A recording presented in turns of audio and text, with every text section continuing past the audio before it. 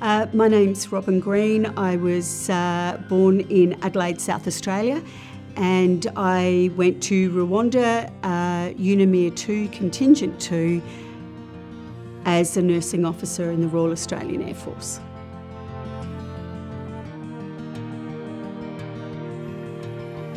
I came from a military family. My father was an Air Force RAD tech, and he was posted to Woomera, asked for a posting north, expecting to go to Malta, and he got Woomera, which isn't that far north of Adelaide. My mother went with him, and she worked out on cameras out in the Donga, filming all of the rockets that would be launched with the American British rocket program that was out there back then. So this was late 50s. I was born in 1960.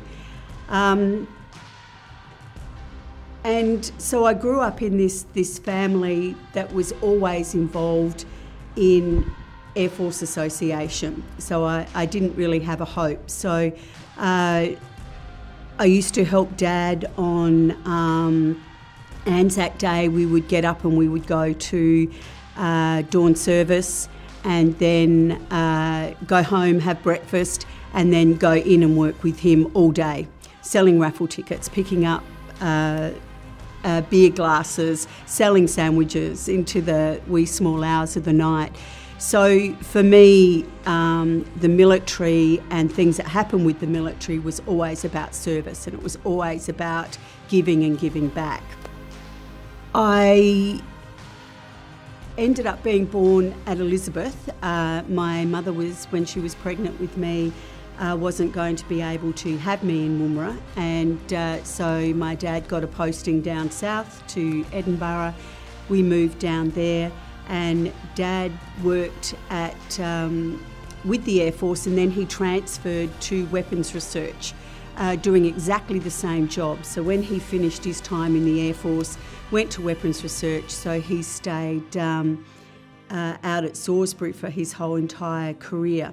And I say that because we got shifted into town into a government house, a little red brick home, which we are selling at the moment. Finally, after all of these years, nearly 60 years of living in that house, the house is finally being sort of sold off now that my father has passed away. But that house was always full of lots of good memories and people, always to do with Air Force and Air Force Association. So when I went nursing, because that seemed like a really good job to do in the military. So all through high school, I knew I was going to get into the military. And it was just a matter of deciding which service to go to. So a girlfriend of mine and I decided that we looked at all the brochures when we were in 4th year high, and we thought, oh, there's all these pictures of people playing tennis in the Air Force. So we thought Air Force is the way to go, which suited my parents very well. And so that was my plan. So we went nursing, and I met an Australian rules footballer, and he wanted to get married, and I said, well, that's okay, I'll get married, but the proviso is I join the Air Force. After I finish my nursing training, I do 12 months Air Force, and he agreed to that. And unfortunately, when it came to that time of bringing my paperwork home and having to get it signed, and back then you had to join within a certain time. I think it was like 22 or 23 years of age, and if I wasn't in by then, I couldn't join. Well, things have dramatically changed, of course, nowadays, but I brought my paperwork home, and I said, you know, here's my paperwork, I'm going to join the Air Force and we're going to be travelling. And he went, no, you can't join the Air Force. He said, I'm a fitter and turner now at General Motors Holden, and my football career is taking off, so you can't join. And I thought, well, no, that wasn't the deal. I agreed to get married so long as I joined the Air Force. And I remember ringing my parents, and my parents always brought me up to be a very strong female that could think for myself. And I was bitterly disappointed in both of them, because my father said, well, you're a wife now and your husband has to take the lead. And I'm thinking, what? That was not what you told me when I was growing up. And I rang my mum and she said virtually the same thing. And I thought, what the heck is going on? Anyway, so I didn't join and I was just getting really miserable. And I used to judge gymnastics as well. So I met a girl at a competition one time. She was a coach of another club and she was telling me how she just joined the Army Reserve and how much fun it was, and how it was a good outlet for her because she was coaching gymnastics so much. The Army Reserve was really good, and I started to think, well, the reserves, that'd be all right. So I investigated quietly without telling anybody, Army and Air Force Reserves. And the Air Force, I was a registered nurse. I was an operating room nurse at that stage, and I was in my mid-20s, and I'm thinking, okay, well, I don't necessarily want to be a nurse in the reserves. So I went out to the Air Force and they offered me a position as a sort of like an intelligence, an OPSO, operations officer, that did briefings for air crew and that kind of thing. And they were all reserve positions back in those days. So I thought, yeah, that sounded okay. Well, I went into the Army and I spoke to them. And I was in and I was having this interview and the guy said, and what do you want to do? And I said, I want to carry a radio on my back and I want to sort of get out there in the field. And this was going really well. And as we were talking, he sort of said, well, you know, he said, you do that for a few years and then we'll put you through OCTU and the officer training course for the Army. And I thought, oh yeah, I didn't really need that because my job, I had a lot of responsibility. I ran my operating theatre and stuff. And I thought, no, this will be great, fun. And then he said, oh, well, what do you do for a job? And I said, well, I'm a nurse. I'm a registered nurse. I work in the operating theatre. And he got up and left the room. And I thought, okay, maybe I've said something wrong. And he came back and he said, I've just rung the hospital at Warradale and they're there tonight. You need to go down there and talk to them. I said, well, I don't want to be a nurse. And so anyway, I got in my car and down I went, and they were in desperate need of some more operating room staff because they had been given the task of setting up the reserve parachute surgical team. And so they said, look, you know, you got to come into the reserve here with us at the hospital, so 3 Forward General Hospital.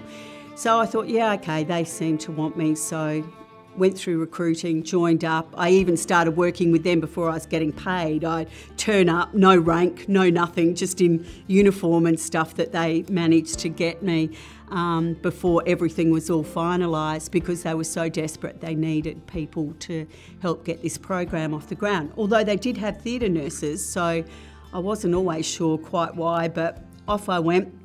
And my job was to set up the anaesthetic department for them. So I did that, and I remember when I joined the Army Reserve and I rang Dad and I said, oh, Dad, I'm in the Army Reserve. And he just said, no, Air Force or nothing. And he wouldn't speak to me. And I thought, oh my goodness. So my grandfather rang me and he said, I understand your father's not talking to you. I said, yeah, he's really not very happy. He said he'll get over it. And my grandfathers were both ex-army men, and one had been to Kokoda and the other one was light horse that turned into cavalry after they were no longer taking horses. And he was in Egypt, and he was a man that could sit and talk for hours. And I used to love listening to all his stories of when he was in the war. The other grandfather never said anything about it. I guess Kokoda was a little bit of a different experience. But he said, look, you're the only daughter, your dad loves you, don't worry, he'll speak to you in a week's time. And that's what happened, and it was all fine. But I was with the Army Reserve from 86 to 91, and I, funnily enough, ended up divorcing my first husband.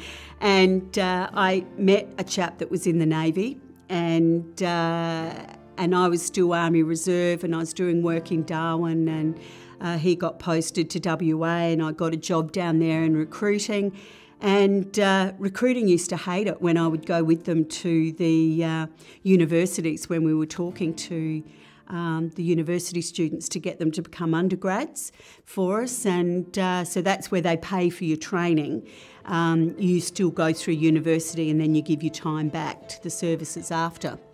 Anyway, I used to talk to people and go, because I had been in the Army, I was about to transfer to the Air Force, and my husband was Navy, or my partner at the time was Navy.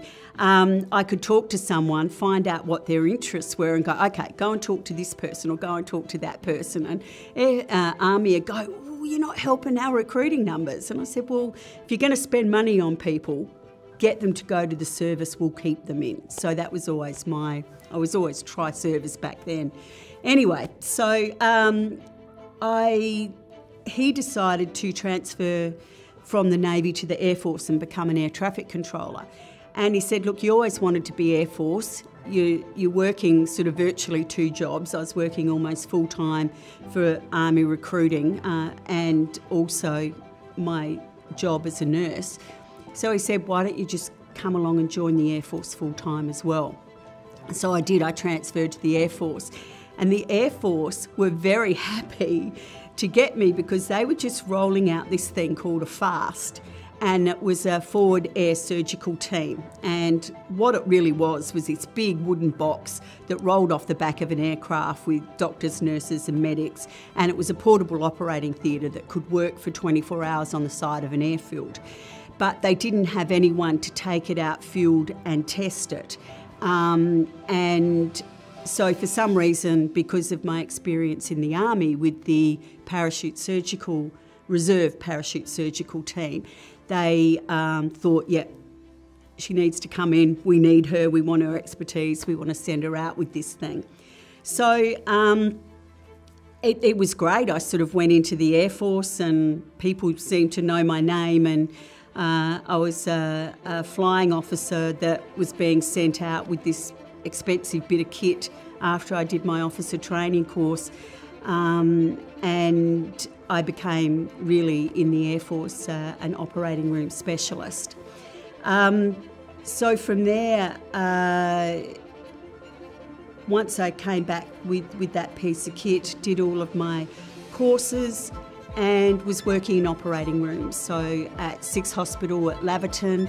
Then they sent me to Edinburgh, where I actually opened up the operating theatre there. They had a lovely day surgery sort of theatre, and I used to get phone calls from the builders when I was working at Laverton, which is in Victoria, knowing I was going to be posted to Edinburgh so that we could commission this thing.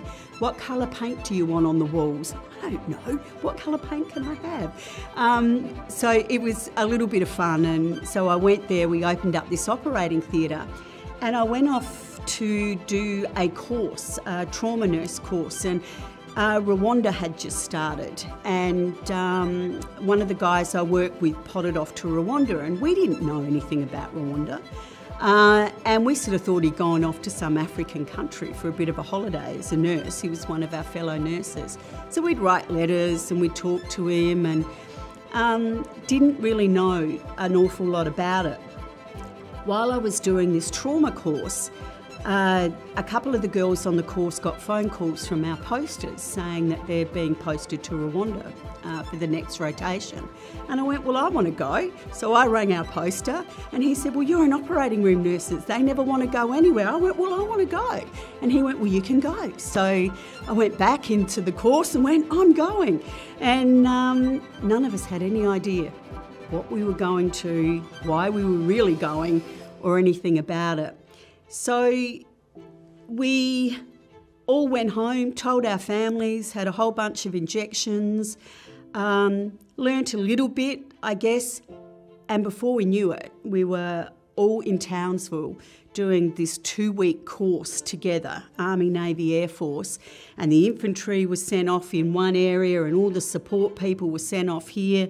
All the medical people, 108 of us or 110 of us, were all together. Then we suddenly found out a little bit about what was going on, that there'd been these massacres over there. Australia was sending over health teams. The little bit of background in this is that the US had been in and out of all kinds of conflict at this time, and they had decided when Rwanda happened, like they should have got in there earlier. So the Canadians had been on the ground and they had been telling the UN for quite a while that things were really unstable, and they were very concerned that something bad was going to happen. They weren't given a mandate to do anything about it if anything bad did happen. The UN was sort of sitting on their laurels and sort of hoping that the whole problem would go away. Anyway, so when the massacre, when the plane crash happened that killed the president of Burundi and Rwanda, that set everything in motion. And the Americans said, well, we're not throwing forces in there. The UN have to put pressure on African countries to start solving African issues. So there were a whole lot of African countries that went in to try and help sort out what was happening in Rwanda, and the bottom line was it really wasn't working. In Rwanda, a little bit of background about Rwanda. There are 3 groups of people that live in Rwanda: the Hutus and the Tutsis. Both of those groups of people were foreigners. One came from the south and one came from the north. And over 100 years earlier, they ended up in Rwanda, and they were Rwandan Hutus, Rwandan Tutsis. The real Rwandans were actually pygmies. They were the Twa, little short people, lovely people. They were either farmers or forest people. There seemed to be a few different tribes of them, and they did their own thing. So the Hutus and the Tutsis come in, and they've been fighting for 100 years. The Tutsis originally were usually tall, thin people. They tended to have education. They tended to be the people that ruled on and off in Rwanda. But they were a minority. The Hutu were shorter, more stubby people. They ran the farms. They had the properties, but there were a lot more of them. So Rwanda came under the jurisdiction of the Belgians. So when you look at colonisation, the Belgians and the French had a lot to do with Rwanda. So the Tutsis were saying to the Belgians, look, you're taking all our profits. You know, you want all this money, you want all this good stuff, but our country needs to grow with our produce and with what we're earning. And if you look at Rwanda as a country at this stage, they were almost pure communism in the real true sense of the word, in the fact that they didn't import much, they exported everything. And their communities were very, you would have family groups that lived in a community together, and they would have a mayor.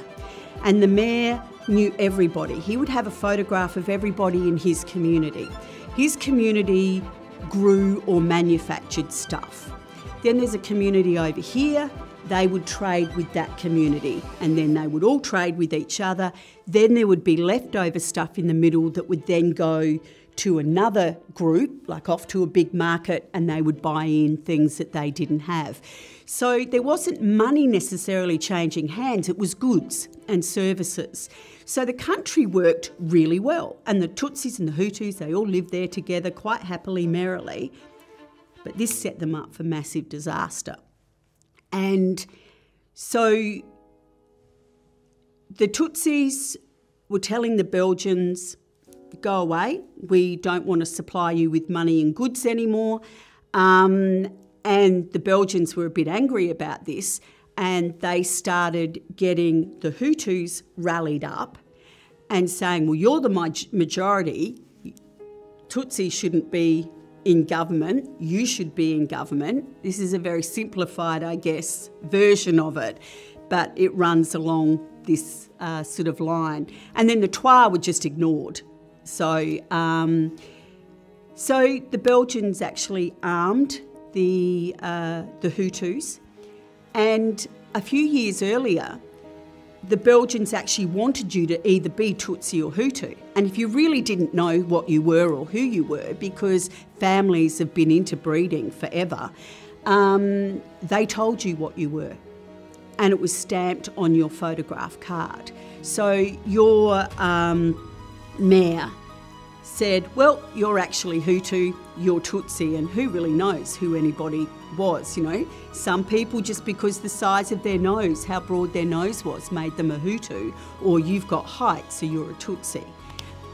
So a little while later, the Belgians are sort of going, well, we got to destabilise this a little bit.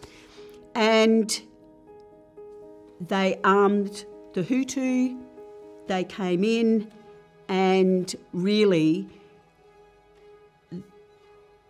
they antagonised the situation to the point where it turned into a massive genocide. And at a particular time, the Hutus were all supposed to take out the Tutsis, and all the mayors knew who had to take out who had to be eliminated from their groups, and so that the Belgians didn't have it look like they really had anything much to do with it, they armed rebels from all over the place, and they were called the Interahamwe. They came into Rwanda, and when they were given a signal, they were just to go out and mass kill anybody, just to cause trauma, drama, and to make the blame look like it wasn't actually the Belgians doing, Belgium and the French. So the Canadians could see what was happening, that there was stuff brewing. They'd been leaked a bit of information. The UN weren't having a bar of it. And then all of a sudden, the plane crashes. That's the message. All hell breaks loose in Rwanda, and somewhere between 500,000 and 1 million people in a very short space of time were just massacred. So all of a sudden then the UN's sort of going, heck, we need to put people in there. So they were hitting up every country to try and get people in there. So the African countries were the first ones. They jumped in. They were trying to do the best that they could, but there was a lot of mixed feelings with them because their countries were set up. They'd all been colonised as well, and by some French, by some of the Belgians. It was a little bit of a mixed bag for them. And the UN kept hitting Australia and going, look, you're not doing enough for the UN, so we really need you to send peacekeepers. And peacekeepers in Australia said, no, no, no. But eventually they said, look, what we will do is send health teams. So they decided to send health teams, but our job was to look after the UN forces on the ground. But Australia didn't trust anybody. They didn't trust the African forces to look after the Australians.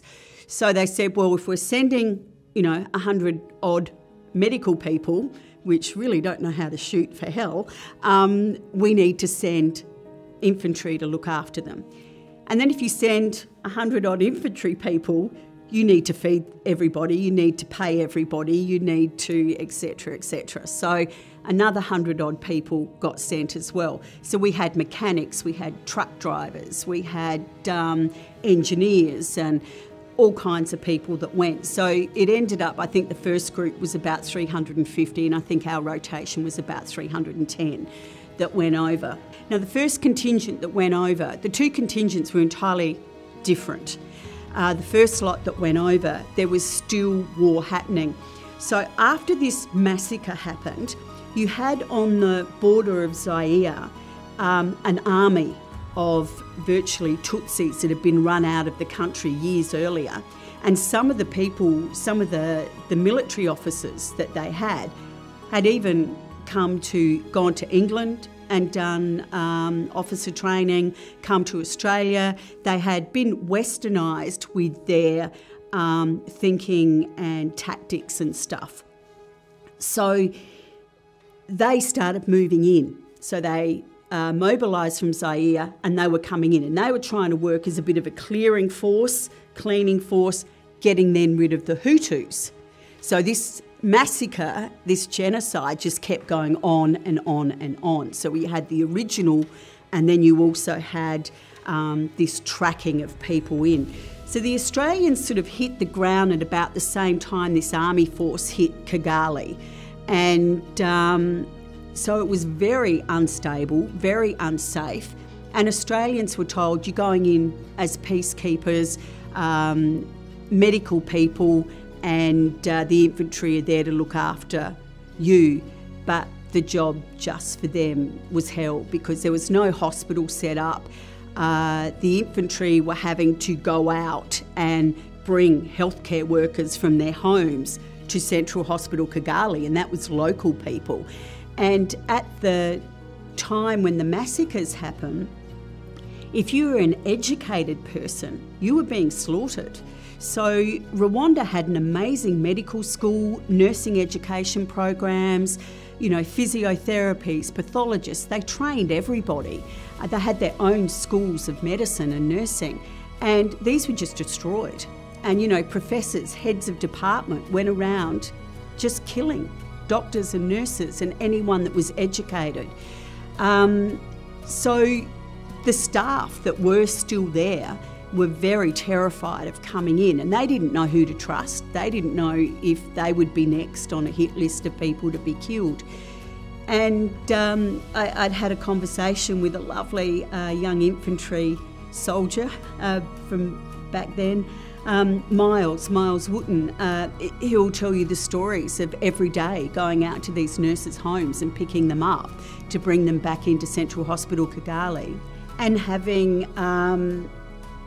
to go through all these checkpoints, and every morning just having AK-47s pointed at his heads by these guards, and trying to convince the women in his car to talk to these guards to let them know what he was doing, because they didn't know any of the language at that time.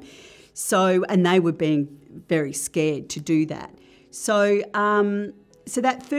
that whole first group that went over, they were given this accommodation block where everyone that had been in there had been slaughtered. So they had walked into rooms in Rwanda still with body parts and bits in their bedroom.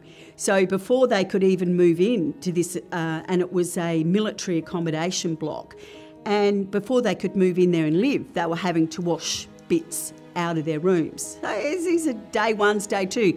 No one knew any of this was going to happen.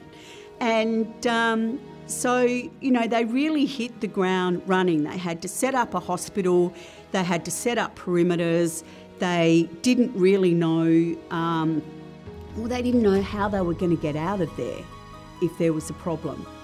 If all of a sudden somebody was going to turn weapons in on the Australian compound, who was going to come and help us? How long could we last? And this was all the things that the first contingent had to deal with, and the hierarchy that were there. So there was a lot of strictness about things that happened, because no one was sure. Day to day it was so fluid for a lot of them that things just changed constantly. Things started to stabilise out a bit, and then when they got into Kigali, they renamed themselves the RPA, the Rwandan Patriotic Army, and they took control. Now, we happened to be embedded right next door to them, so their headquarters was there. We were here. The hospital that most of us worked at was down here. So by the time we got there, things had stabilised out a lot more.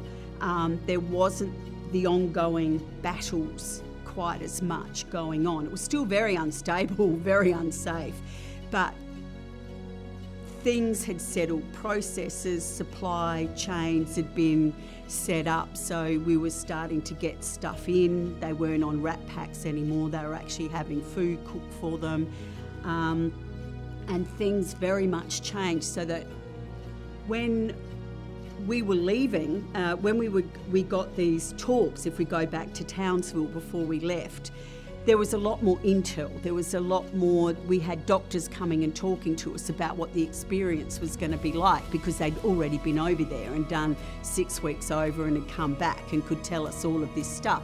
So we went over there with our eyes a little bit more open than the first group did. And I remember one of the things that happened was a doctor showing a video. He had this video of travelling from the airport to the barracks, and he showed us the road all the way down, and we sat there and we watched this thing, and he said, and they'll take pot shots at your vehicles as you're travelling along. And I thought, oh, that's nice, isn't it? But he said, don't worry, you'll be there during the day. It's fine, they won't take too many shots at you during the day. So we're heading over to Rwanda, about to jump on the plane, and Qantas has our plane grounded. The plane is Tower Air, number 5 jumbo ever to come off the line. And this plane was a charter, and the plane was normally used to take Jewish people on pilgrimages. So to go into different countries, pick up all these Jewish people, take them to, it's not Mecca, but take them to Israel to do their thing. So very old aircraft, and Qantas were annoyed that they didn't get the charter to take us over. So this plane was grounded. So this set us back over 24 hours, and it was actually more like 36 hours, because all of our stuff was loaded on the plane, and they decided, well, we couldn't hang around the airport any longer, so they took us back to the barracks, threw a few mattresses on the ground. We all slept there in the same clothes, got up the next day in the same clothes and boarded this aircraft. What that meant was that we were actually arriving in Rwanda at almost the same time the other guys should have been leaving, and at night time. So there we are, we get off this plane in this airport that is just totally shot up. We get in these trucks, and they load us in these trucks, and they load us back to back, so we're looking out of the truck at the side. Sides are all rolled up. It's now night time, and I'm thinking, shit, these guys take pot shots at you at night time, and I'm thinking, this is great. And I turned around and I looked at the infantry soldier that was in the truck with us. He had a weapon but no magazine. And I said to the guy, oi, where's your magazine? He said, oh no, we've had to hand them all in because we're leaving, so everything had to be accounted for. They gave us some weapons so we looked like we could look after you. Or protect you, I think was the word. And I just went, oh my God, and I put my head in my hand, in my lap, and went, I'm going to die. And that was my first experience in Rwanda. And I don't think I really shook that feeling the whole time that I was there, to be perfectly honest. I just thought, what the hell have I stepped into? Anyway, so we rock up, and we all knew what our jobs were, and I was supposed to be working on the ward. I wasn't in the operating theatre, and that was fine. I was supposed to be on the ward, and they called out all the bosses' names, all the people that were going to be in charge of things, and they said, at this time there's a meeting that you've got to go to. So they were going to get about 4 hours sleep. The rest of us were all having the day off. So I start reading out this list, and my name gets called out, and I'm thinking, I'm not a boss. And everyone's looking at me, and I went, that was my name, wasn't it? And they're going, yeah, what's your name being called out for? I don't know. Anyway, while we had been in Townsville, gobby mouth here, had a bit of a dummy spit one day and sort of said, oh, I'm not going all the way to bloody Rwanda just to look after UN troops. I can look after military people any day. You know, we should be looking after locals. So anyway, so I had my dummy spit, and that it was all over and done with. Well, unfortunately, the two majors heard that. The senior nursing officer and the doctor heard that. And when the doctor went on the advance party, the first contingent had started sending people over to Central Hospital Kigali, and they had been given wards to help look after. They'd only been there for 6 weeks because it was only safe enough for that amount of time. So all of a sudden now, part of our contingent was going to be working in Central Hospital Kigali, and they thought, yeah, we know who we're going to send. And I slept for 3 hours and got up because my name had been called out. I was none too happy. And I went over with everybody else to this meeting. And I'm standing there while everyone's introduced to their person that they've got to do handover, takeover. And all of a sudden, I'm the last one left in the room. And the two majors, Major Brandy and Major Wheatley, just look at me and start smiling. And I went, what's going on, ma'am, sir? And they said, well, you got your wish. And I went, my wish? What was my wish? And they said, you're heading up a team that's going to be working in Central Hospital Kigali. And I thought, you bloody beauty. And I had a Lieutenant Army nurse, Belinda, a corporal that was a theatre tech that I had worked with, Margie Koyman. She had gone with me to RAF Base Curtin to do the work with FAST initially, all those years earlier. Hayden Cohen, he was another operating room theatre technician, and Ross, Trish, and an army gentleman called Bubbles. Well, his name was Brandon, but we all used to call him Bubbles because he was such a happy little chappy. And the one thing about when you work with military medics and medicists is they don't need much supervision.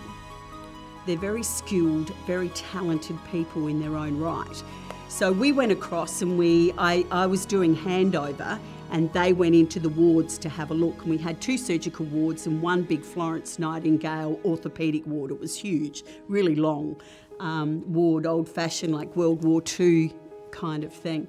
And they'd sorted out where they were going to work, and they told me, and I went, fine, happy.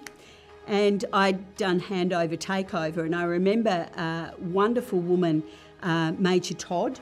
We did handover just outside of their church, their little church that they had. And she was telling me how she used to come over there when she was having a bad day and sit in the church.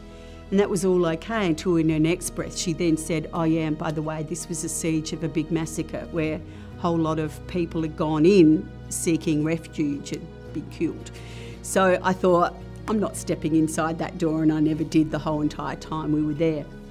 Anyway, these 3 wards, very quickly that we were there, we realised that they weren't functioning to the best of their ability.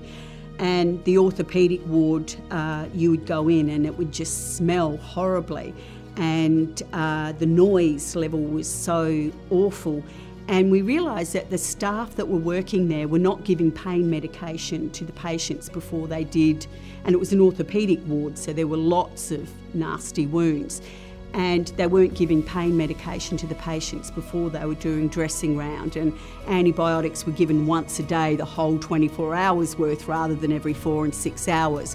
So we had a lot of work to do to re-educate and help educate the staff that were there on better care. But we also thought that we realised that men and women in that culture didn't normally were in the same areas together. So they had infected patients with non-infected patients in the orthopaedic ward, and children were intermingled with the adults, and we had big frame beds and little beds, and it was a nightmare. So we thought, okay, we're going to rearrange these wards. So I went and spoke to all of the charge nurses, and they all agreed. We went and spoke to the hospital administration, and they said, yep, if you want to change the wards around, do that. Sounds like a good idea. But we needed physical people to do that. And I thought, shit, where are we going to get people that will actually physically move these patients? So I thought, well, maybe the infantry will help us.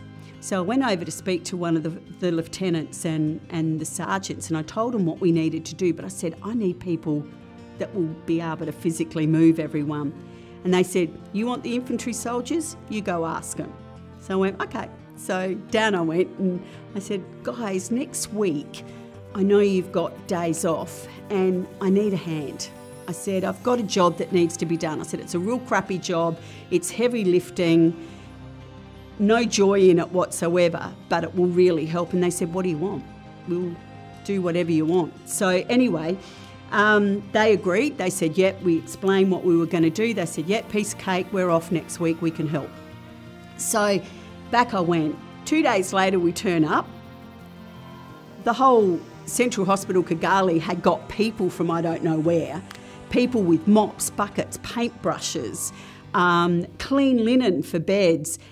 They were there to clean the places as we were moving people, and we're going, no, I don't have the infantry until next week. So I had to race over to the barracks, find the team that were at rest and go in and go, guys, I'm in trouble, I need help. And I've got a really bad job. And they just went, what do you want us to do? And we went, oh, love you. And they came over. On their day off, they all came over and they helped. And it was a really hot day. And these guys had to physically, move people from one ward to another. And they were moving patients out and areas were being cleaned and painted and stuff. And we couldn't put the patient back in. So we had infantry soldiers with patients under trees, and they were giving patients drinks out of their water bottles and looking after them and holding their hands. We'd been in country less than 3 weeks at this stage, and they were just amazing guys. And they stayed all day, helped us, and at the end of the day, we ended up with a female surgical ward, a male surgical ward, an orthopaedic ward that had traction beds at one end, regular patients the other, children in the middle, infected patients one side, non-infected the other. And I just remember about a week after walking in with one of the medics, John Harvey, and he and I walked into the orthopaedic ward, and we both just stood there for a second and we looked at each other. And I went, it smells different. And he said, there's no noise. And the difference, that the impact of a simple thing that we had done had turned the whole way the nurses were starting to look after patients around. So even though we supplemented their staff and we were doing training and stuff, their nurses started to get their whole ethos back about what it was to be nurses, and that it was okay to be a nurse, because they'd had their self-esteem shot out of them. They'd had they were terrified about showing their skills, and when they realised that we were actually there to help them and not to sort of take over from them, but to help guide them, get them back doing good things again, they were happy. And they just rolled with it. Patients were getting medication before dressing rounds. They were getting their antibiotics when they needed, and the difference that it made was fantastic. And that was a massive joint effort between Central Hospital Kigali, AusMed, the infantry. That was a huge achievement that very early on that affected the whole thing. But I worked over there for a 2.5, nearly 3 months, and then went back over to the AusMed hospital to allow other people to come and experience what we had experienced, and that real sense of worth of working with people. Yeah, the medics used to say that that they've had one day off, and all of a sudden everything's gone backwards. And I'd sit down with them and I'd say, well, look, you can't change the world, you can't change Rwanda, but we can do something for individuals. And I said, you might do 2 steps forward this week and 1 step backwards next week and 2 steps forward the week after. But I said, if in our 6 months that we've been here, you can change a whole lot. So I said, look at the day by day, not the fact that you think suddenly something's gone backwards, and do what we can for every person, because that's what will make a difference in the long run. And they used to go, yeah, okay. And sometimes I'd sit back and, you'd find, here you are as a leader, they're always telling you you're a leader, you've got to lead.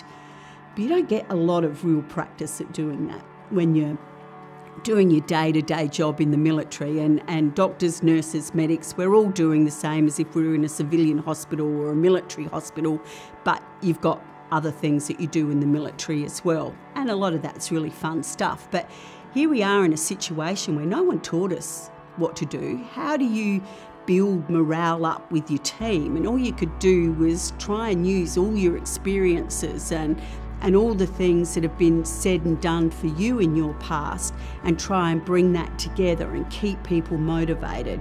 And it was not letting them feed on negativity, because there was so much negativity going on, back where they were living.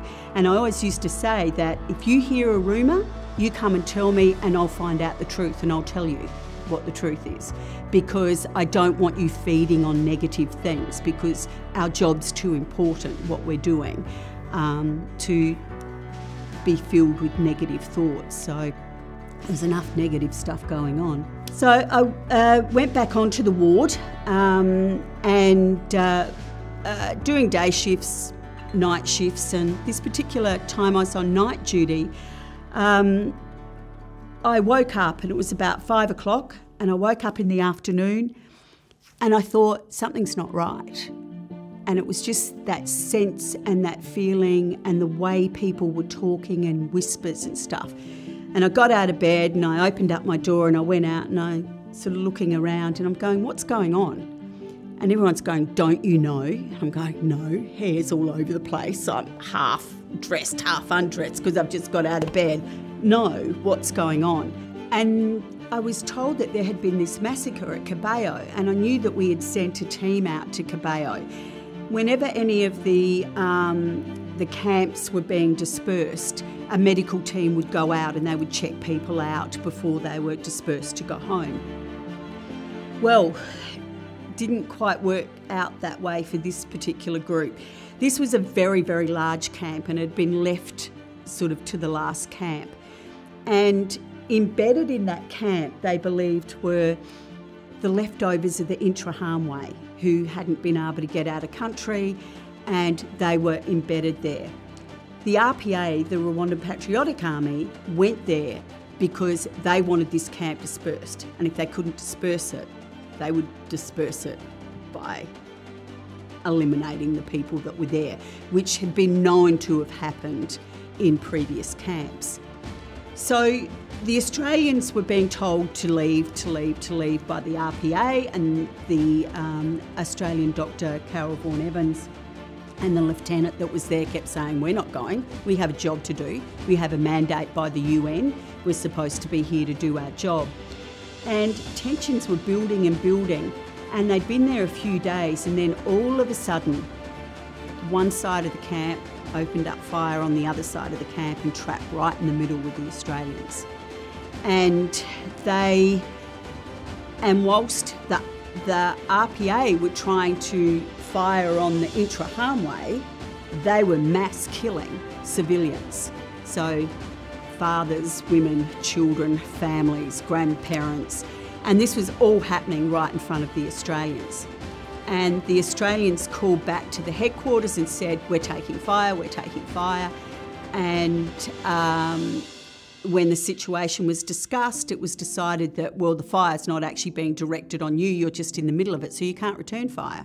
So unless somebody is firing directly at you, you cannot return fire. And anyway, who were they supposed to fire into? Because there was just this human shield of civilians between them and the army and the intra-harmway. So they all hit the dirt. And for a very short period of time, headquarters back in Kigali had no idea whether their people on the ground were alive or dead, because as everything started getting closer to them, rounds were, people would hit the dirt, but rounds were falling at head level at people on the ground. And the story that Robbie Lucas tells of him turning around and just watching bullets, and he's waiting for them to get closer and closer to him, and finally till one hit him, but thank God no one was hurt. But all of these people hit the ground, and then they're hanging on at headquarters going, what do we do? because they didn't know if their people were alive or dead.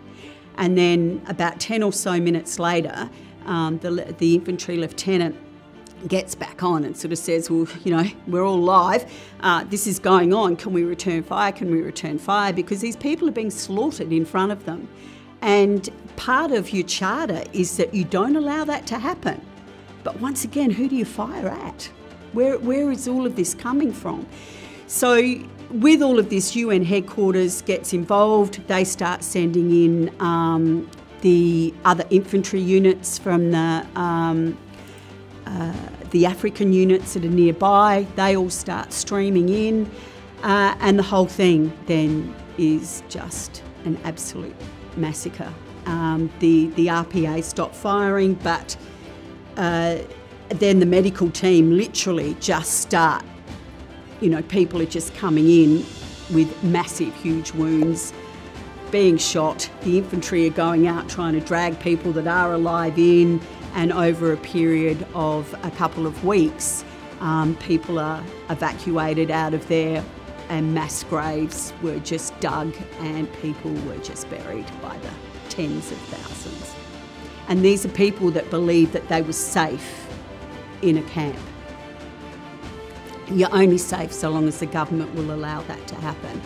But Australian soldiers and medical teams stayed on the ground the whole time, treating people and dealing with the aftermath of what happened. I remember our SAS medical warrant officer saying a couple of years later he was asked to go back because he was fairly quickly on the ground with a whole lot of other people to help coordinate what was going on. And he had to go back, and he was flying in a helicopter over the area because the RPA was saying it never happened. And the International Tribunal were trying to say, well, it did happen and this is where it happened, and they needed to dig up bodies and try and find. And he said, you went over the area in Caballo and they had done something like 5 big pits where all these bodies were just pushed into. And he said you could tell the pits because the land was all vacant except 5 big rectangular areas with corn growing out of it. And this was the corn that the people had eaten that were growing up out of the ground from within their gut. So it's really horrendous. And when you think that he then went around and did that, and you know, these people, this camp was so bad that people were going around, because corn is something that doesn't break down too easily, and they were finding food in feces to eat because and the Australians were witness to all of that kind of depravity and I don't even know how to describe it. How do you turn on another human being like that? And it made me realise that, you know, there was Rwanda, a country that was covered, had paved roads everywhere. It owed no one any money. It was self-sufficient. It was a country that worked beautifully together, turned on itself. So what's that to stop us from doing the same thing? And I think that's something I know I struggled with for years, thinking there's a country that it should never have happened to, and who's to say it can't happen to us? So, you know, there's a lot of, and although I wasn't on the ground in Caballo, I'm really glad I wasn't on the ground. And as horrible as that may seem, because fellow people that I know that were on the ground suffered with all of that and the things that they had to see and do. It's an awful thing to say, but I am so glad that I didn't have to experience that. It was bad enough back on the ward when I woke up that day, I got changed, I grabbed something to eat because I thought, I don't think I'm going to be eating tonight, because I know that all these evacuees had come in to us for surgery.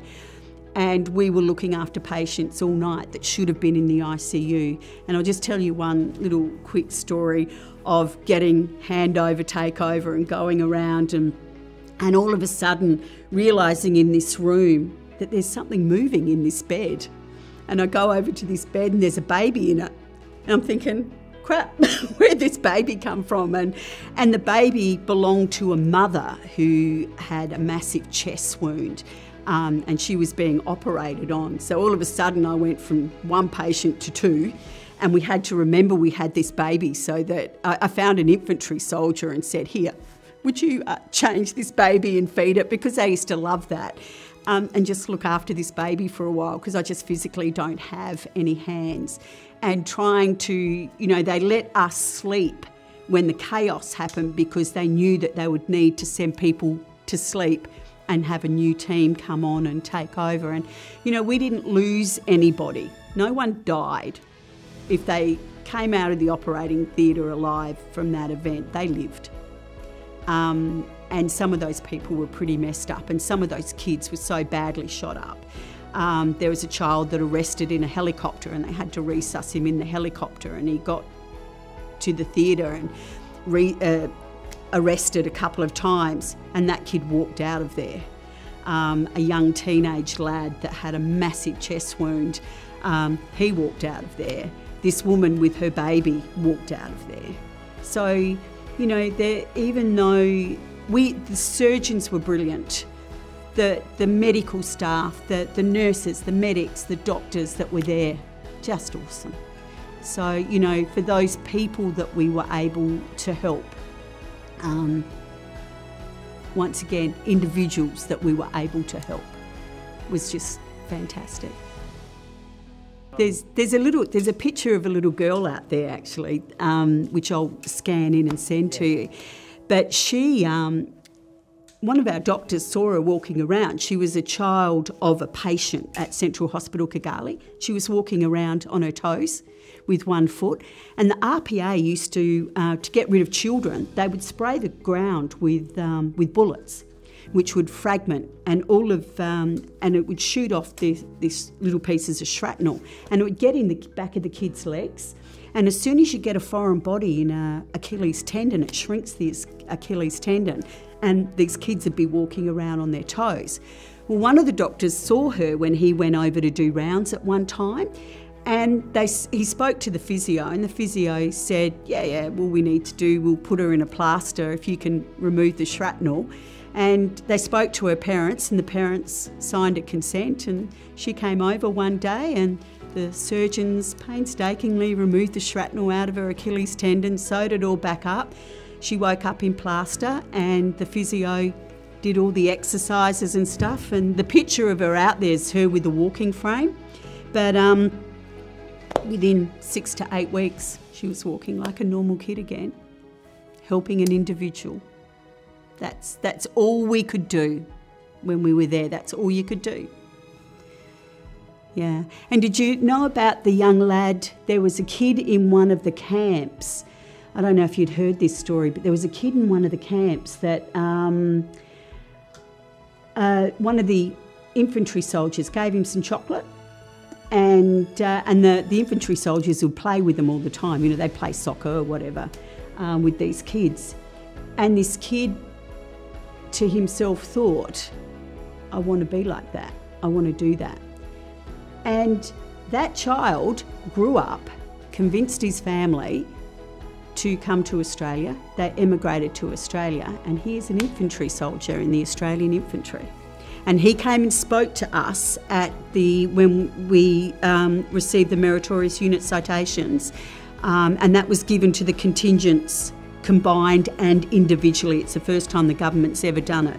So we won them as an individual, which is why we can wear them as well as the contingent, because we didn't belong to a unit. It wasn't just a unit that went over.